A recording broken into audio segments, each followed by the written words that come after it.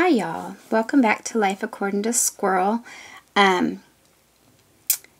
My children are almost all adults now. I have a 19-year-old, a 20-year-old, and a 17-year-old, and they're adult children.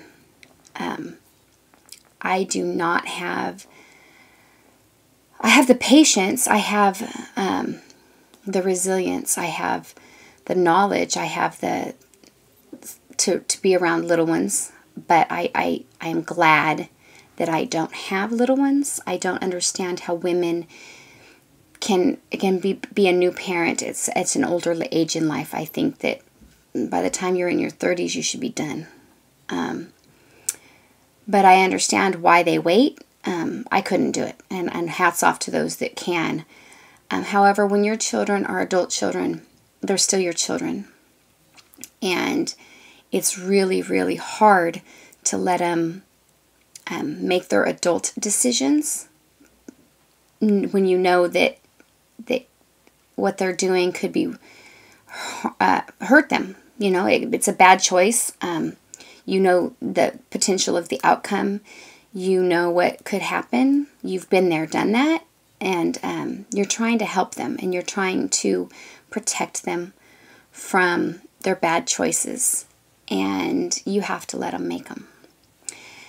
The only thing that we have control over is how we react to things. And we don't have control over our children, and we should not have control over our children.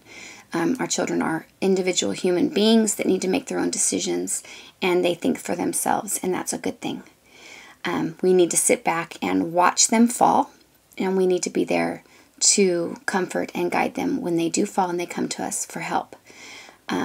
But we have to allow them to make those decisions. We have to let them go. We have to kick them out of the nest, so to speak, and be okay with the fact that they're going to make bad decisions and they're going to do things that we don't want for them, because we know that they could get hurt, or it won't work out, or that they're going to fail and come back to the nest, which is okay. Let them fail. Let them come back.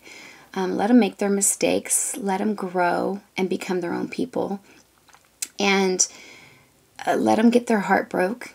We have to allow that. And that's the hardest thing, I think, as a parent, is not in teaching and guiding when they're little. It's letting go when they're older. So my advice is let them go.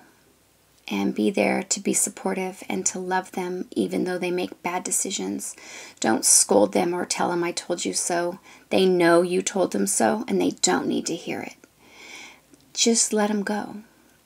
And let them become their own people and find their own way.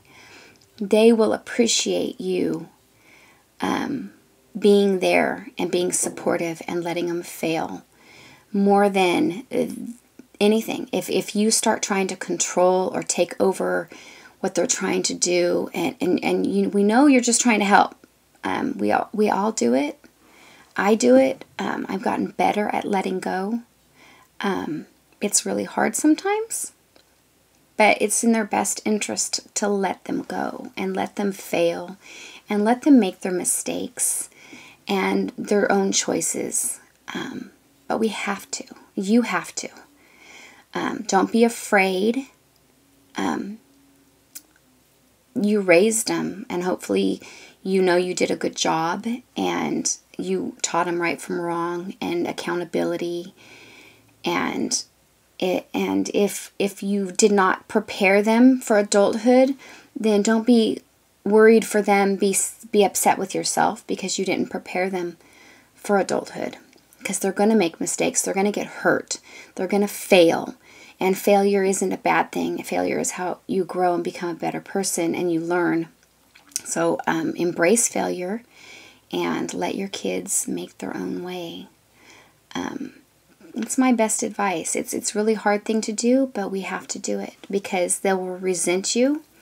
They will pull more away from you. They will not come to you as often when they have something that they need to talk to you about or they need your help. They'll go somewhere else, and we want our kids to come to us when something goes wrong or they're upset or they're hurt, so that we can help them. We don't want somebody else to help them because it's our job to raise our children, even as adults. And sometimes they raise us in the meantime. So think about that. Let them find their way. And it's okay for them to fail. Just my best advice on adult children.